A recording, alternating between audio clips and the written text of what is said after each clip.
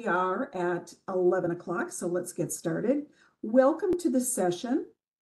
I'm Dr. Nancy Chapko, your moderator for this presentation, and we're going to be taking a look at creating inclusive and accessible classrooms through open educational practices with Una Daly and Deborah Baker of Open Education Global, and Liz. Sorry, you're not on my list, but Liz as well. So I want you to know that the Wisconsin Open Education Symposium is committed to being a safe, accessible, equitable, and inclusive environment for all. Our code of conduct is in effect during this session and in all conference spaces.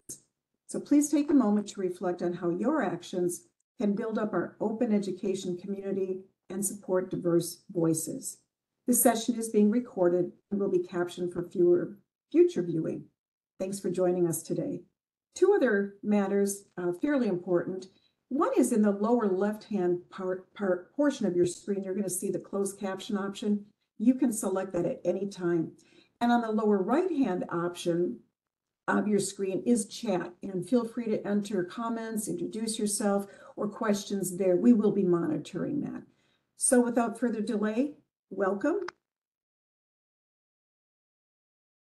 All right. Thank you so much, Nancy. We're thrilled to be here with you this morning, and thank you for choosing our session. And I think we can go to the next slide, Debbie. Thank you. All right. Well, quick introduction. I'm Una Daly, the director of the Community College Consortium for OER at Open Education Global. And I'm thrilled to be here with my esteemed colleagues who will introduce themselves in a moment. But I want to invite you to introduce yourself in the chat window as well. We'd love to know who's here and maybe what role you have or what you teach if you're a faculty member. And Liz, on to you. Hi, everyone. Apologies, I'm a little bit under the weather, so I'm sorry if I'm coughing or anything during this webinar. I work with Una at CCC OER, part of Open Education Global, and I'm the manager of CCC OER Communities, and I'm located in Southern California. But I did actually see snow. I just left our conference, Open Education Global conference in Edmonton on Monday, and there was snow there on Monday. So I know that's what you're all dealing with in Wisconsin. Debbie? Good morning. My name is Debbie Baker. I am the OER coordinator for the Maricopa Community Colleges in Phoenix, Arizona, and I'm also the VP of membership for CCC OER, and I'm really excited to be here with you today. Right. Thank you, Debbie. Next slide, please. All right, just very quickly, for those of you who aren't familiar with the Community College Consortium for OER, and we abbreviate it CCC OER, it's quite a mouthful. We're a community of practice, been supporting and encouraging colleges across North America in the collaborative development of open educational programs to ensure equitable access and success. And we've been doing this since 2007. So we have a lovely community with folks from over 35 US states and 2 provinces in Canada as members. And we're super proud to have 7 Wisconsin technical colleges as members. And through CVTC, Chippewa Valley Technical College maintains the consortium level, which provides a discount to any other Wisconsin technical college system that would like to become a member. Next slide, please, Debbie. All right, so very quickly, our agenda today, we want to give you an overview of 3 practices that are really key to creating these inclusive and accessible classrooms and helping to create a sense of belonging for students, as we know that's a key piece of student success. And so our areas are culturally relevant pedagogy and student voice, diverse scholarly voices, and inclusive resources. After our overview, we are going to ask you to choose a breakout room to join us in, and we'll take a deep dive into one of those topics, and you'll know ahead of time. So choose ahead of time which topic you would like. And then we're going to come back for the last few minutes and just have a wrap up, hear what any kind of highlights you'd like to share. Next slide, please, Debbie. So our learning outcomes are associated around those practices. helping you to ensure that your course design follows principles of UDL to support diverse learners and how that can provide a culturally responsive learning environment, examining your discipline to include diverse scholars that might have been omitted, and how to contextualize your course materials through the use of diverse openly licensed images and case studies. Next slide, please. All right. So before we jump in, I know that this is an open education symposium, but I wanted to just talk a little bit about what are open educational practices, because this is an area that sometimes is it gets mowed over during OER discussions. And so I actually wrote it down because there's a lot around it. It's really a set of beliefs and practices that center students and value their backgrounds, their ethnic and cultural backgrounds. And faculty who engage in this work collaborate with their students and offer them choices in the way that they can demonstrate their learning. And this often looks like providing students with choices around projects that they create that are meaningful to them and their communities or their disciplines. And through open educational licensing and so forth, students can choose if they want to actually share these materials beyond the classroom.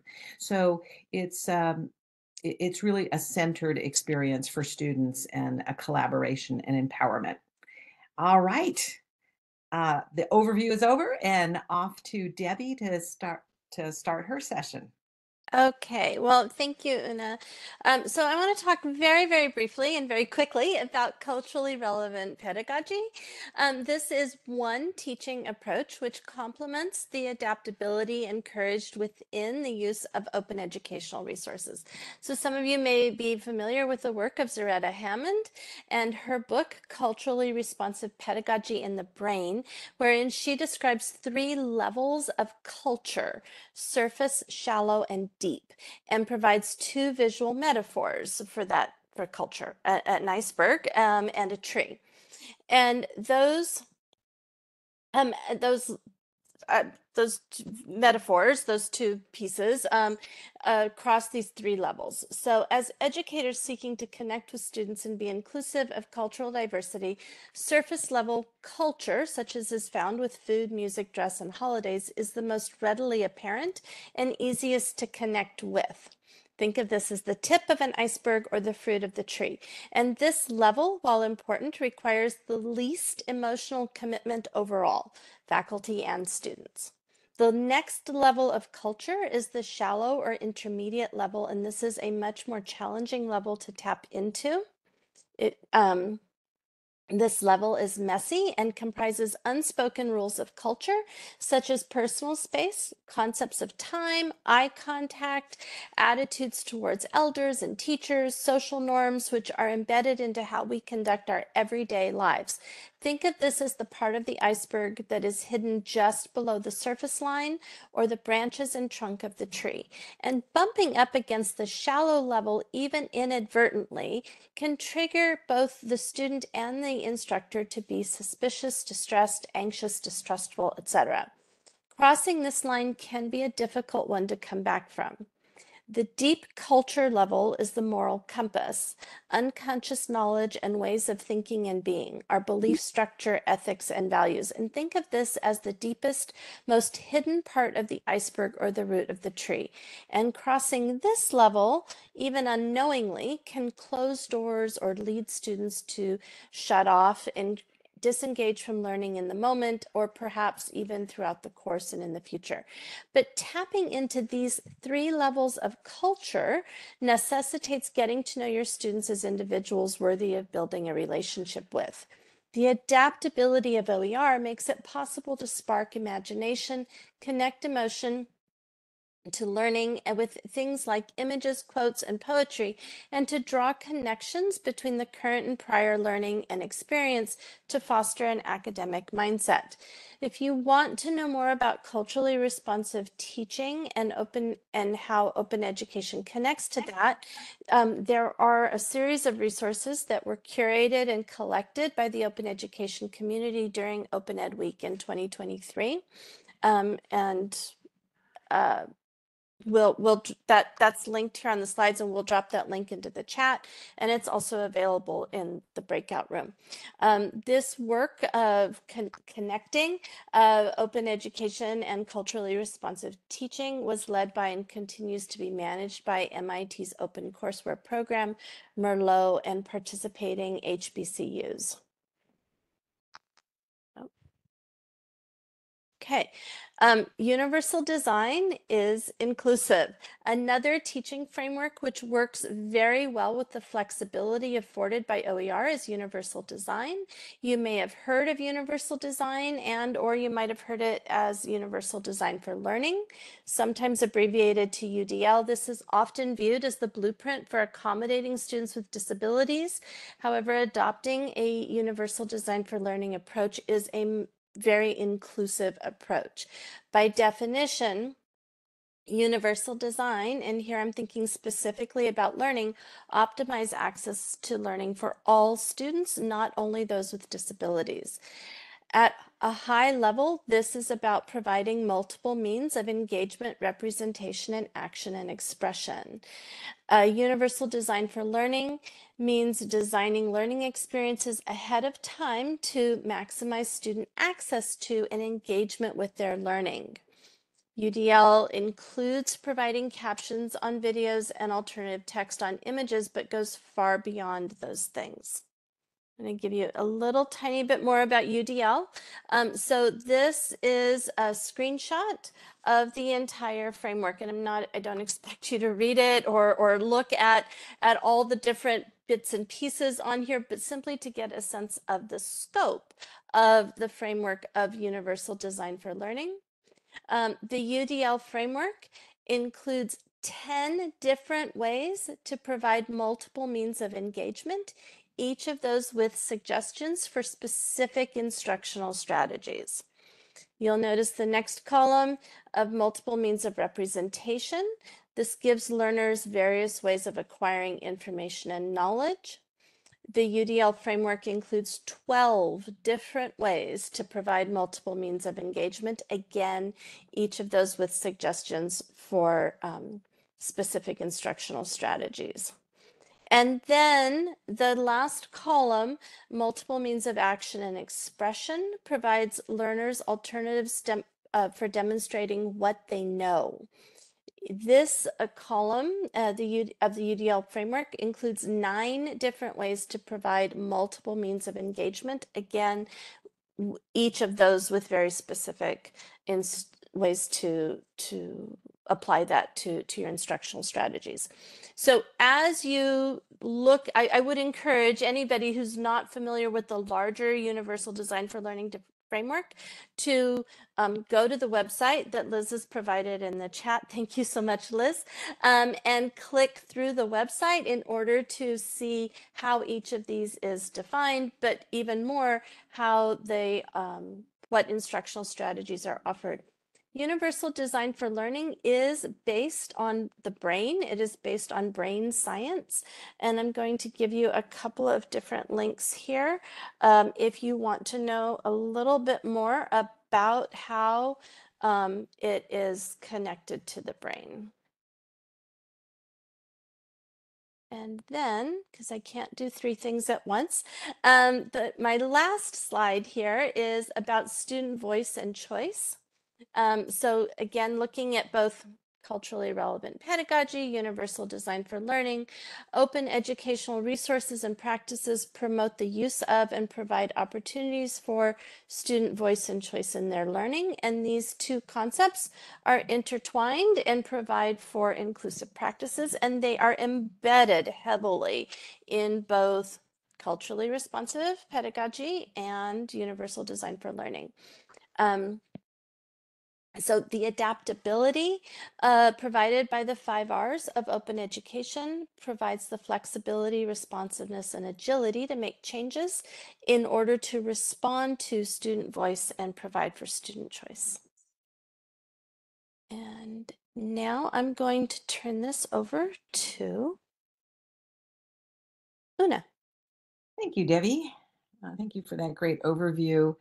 And it was great to see in the chat window that from several of you who shared what your disciplines are that you teach: communications, early childhood education, and family and consumer services. If others would like to share those, that would be wonderful too. So why diversify your scholarship sources? Scholars from underrepresented groups are often missing from textbooks, but believe me, they're doing the work, and you have to search a little harder to find that, because it won't be in your traditional textbooks. But those are such important role models for your students. It helps contribute to their sense of belonging, that this is work that they can do too. And it also counteracts racist ideologies and sexist ideologies, that there's no, let's say there's no women doing STEM, or there's no people of color who've contributed to science. That's so untrue. And so it's so important to not for students from diverse backgrounds and those who may be from the dominant culture to know that. And encourage students to share their voices. I think Debbie mentioned this, that student voice is very important, and they have valuable life experiences that they can contribute as well. All right, next slide, please. So I want to give you a couple of examples from some of the wonderful faculty that we get to work with on one of our projects. This is from Dr. Melody Schmid, who's at one of our colleges out in California. And she tells her students, who does the science really matters. And often in a textbook, it looks like there's a single person that has a eureka moment and, oh, we get a new scientific theory. Well, in fact, science is done in teams, and there's often disagreements back and forth. And the background that someone brings to their science truly affects the outcomes and the quality of their research. And so it's so important that it's representative of our population. And we've seen this in quite a number of areas: medical textbooks that only speak about what happens with white skin, experiments that are only done with white males. Well, that's a percentage of our population, but it certainly isn't representative, and it's dangerous to have medical studies only done on such a small portion of the population. So she encourages her students to find diverse biologists who resonate with them. And she has built this wonderful website, and maybe Liz or Debbie can put the link in the chat window so you can see that. So you can see some of those wonderful resources. Next slide, please, Debbie. This is another a professor. She's a professor of childhood development, specifically early education. And I noticed we had somebody from early education, so that was kind of fun. And so she asked her students, why are all the early education theorists white males? And typically from European white male perspective. So think of Piaget, Vygotsky, and Dewey, John Dewey, which are all, amazing theorists. But there's many more theorists, and it's important that our students know about that. Next slide, please, Debbie. And so a few of these are Professor Kyoko Kishimoto, who teaches at Minnesota State University, St. Cloud. There's Dr. Gloria Ladson-Billings. She's an American pedagogical theorist and teacher, and she coined the term culturally relevant pedagogy over 30 years ago. So and finally, Dr. Paul Hernandez is a nationally recognized leader in college access and success. He has several books out. These are all educators from diverse backgrounds who are doing cutting edge work, and our students need to know about them. Next slide. Finally, I want to hats off to College of DuPage. They have on their library, and if I think maybe many of you are familiar with College of DuPage. They're in Illinois. They're just outside of Chicago in Glen Ellen. And they have a whole web page devoted to finding scholarship written by diverse authors. And we'll put the link in the chat window in a little bit, but it's really an opportunity for you to find these resources if you'd like to introduce them into your classroom. And I think that's my last slide. Thanks, Una. I did put that link to the College of DuPage site in there for you. Thanks so much. So, hi, everyone. So I'm going to talk a little bit about contextualization. So this is relating subject matter content to basically the students' lives. It makes it more relevant to them. It's more likely to engage them. It increases their confidence. Next slide. Thanks for putting the link in, Debbie. So one way to provide contextualization is through diverse images. And there are a lot of important reasons to do this. One is representational justice. If you're not familiar with that, it's from a paper by Sarah Lambert. It's the self-determination of marginalized people and groups to speak for themselves and not have their stories told by others. But also, in addition to that, providing diverse images increases the knowledge, engagement, and accurately reflects the world, as Una referred to.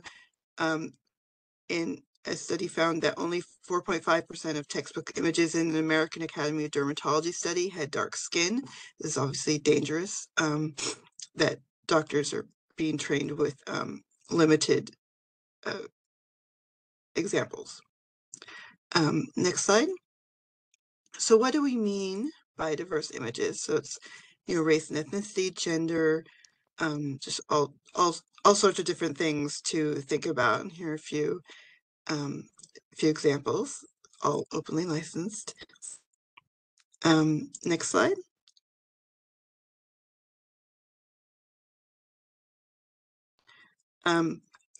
So you might be thinking, well, that's all very well and good, but where do I find good resources for finding diverse images? And actually, I don't know if you guys are on our community, CCCOER's community email list, but this was a topic brought up a couple of years ago now. And quite a few people had examples. And these are a few that you might, some of them, you probably know of. I just want to highlight a couple that are quite a little bit different. Like Wiki Loves Africa is an annual public contest where people across Africa contribute media. And I liked this picture because it's a woman looking into getting trained on using a microscope. And another one that's a little bit different is illustrations. That you can download this whole set of illustrations and mix and match them in your mix and match them. And there's a whole handout which Debbie put the link to in the chat, which with a lot more resources. This is also something that's come up on OEG Connect, which is the forum for Open Education Global. So there's a wiki post there that people can update. Next slide. Oh, sorry. one previous. In addition to just providing different images, there's also case studies. So these examples are from a webinar that we held a couple of years ago about how Butte College updated some case studies in a human biology textbook. So next slide. So the before, this is a screenshot from the course. The case study is about high heels, and the picture just shows one person with light skin, and the case study uses a name that is often thought of as maybe a white or European name. And in the next slide shows how it was updated with a different image showing a couple different people. The case study is largely the same, but the name has been changed and the person in the example uses different pronouns. Yeah, and then related to this is localization. This example is from California, which is where I'm based, and it's about water. Obviously, water supply and demand looks very different in California than it does in Wisconsin. And so this example would be different for Wisconsin.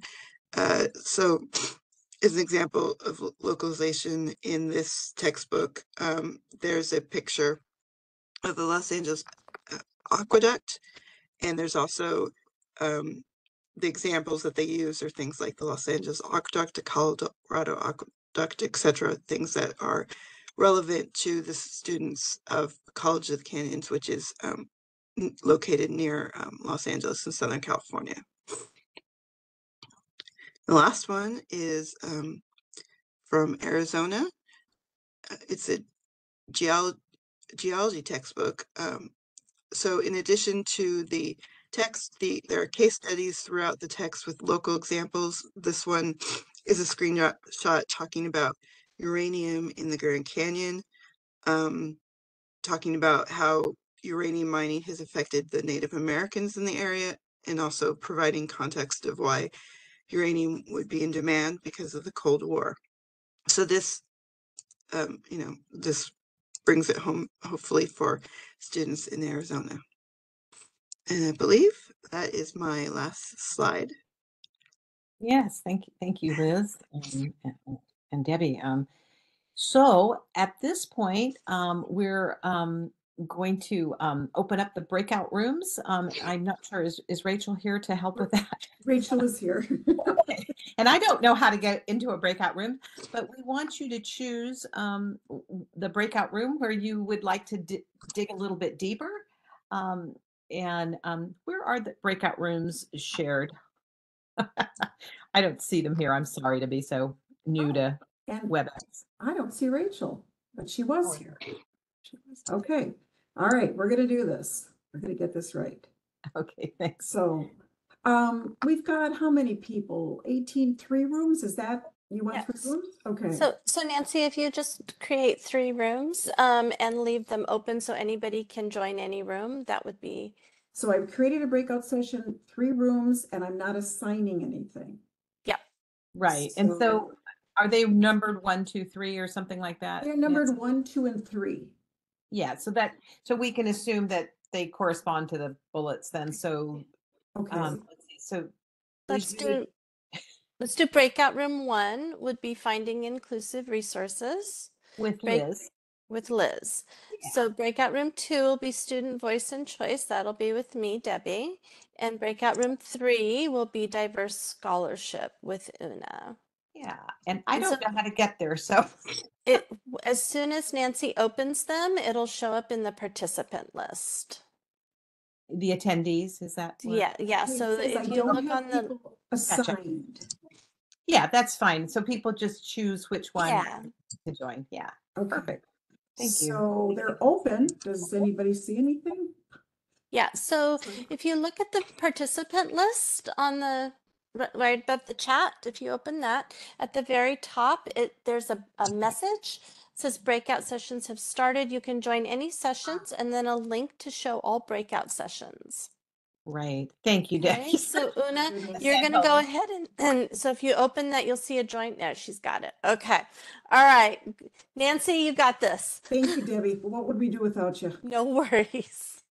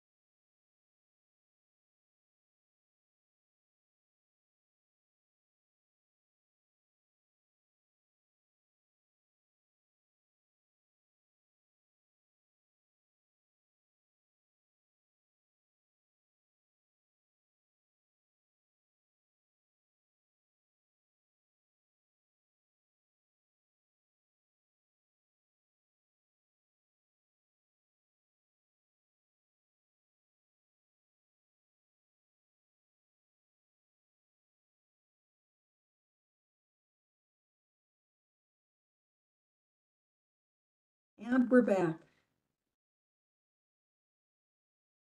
All right. Thank you so much, Nancy. That was quite an experience. It's interesting. Chantal and I had to communicate over text and chat, but it all worked out great. All right. So let's go to our wrap-up slide, please, Debbie. All right. We have 2 minutes for highlights. Would anyone like to share, any of our attendees like to share what they learned in their breakout room, or any comments in general? You can unmute yourself, I believe, at this point, right, Nancy? Should be able to, absolutely. Okay. Yeah, go ahead and just unmute. I know we're running late, so.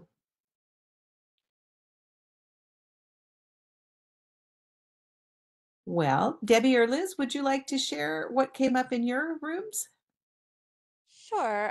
So we had some great conversations, again via chat, about options for voice and choice, and some of those options revolved around discussion prompts, but also providing options of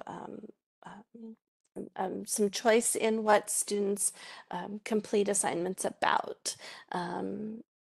So choosing topics, for example, within a specific area. Yeah. Thank you, Debbie. Liz? Yeah, so I just shared the link in this chat for anyone who wasn't in the breakout room. Is a collection of sites of diverse images. These have been collected by the open education community. It started out on our community email list, and it's gone global with OEG Connect. When we did have one question about sites focused on finding images of Hispanic people, or Latinx is more commonly used in California. And I don't have one. There's a lot that say Black and brown people, but I don't know of any that are specific to Hispanic images, or sites or collections. So thank you for that question. It's definitely something I'll have to look for, especially being from California. Yeah, thanks, Liz. That's something we'll need to enhance our list. Thank you. And I had a great session with Chantal Hampton, but we couldn't quite speak to each other about finding resources for family, for child and family relations, I believe. So wonderful. Next slide, Debbie. I think we're just going to wrap up here. And big thanks to Nancy for being our moderator. Join the CCCOER community. That's our free email list. We have monthly webinars. We invite everyone from the open education community. We publish case studies. We have an equity book club in the summer. If you become a member, as 7 other technical colleges in Wisconsin have, we have conference discounts and other benefits where you can help drive our agenda around open ed and how we support our colleges. So thank you all for coming. It was an amazing symposium so far, and hope to see you in some other sessions. Thanks, everybody.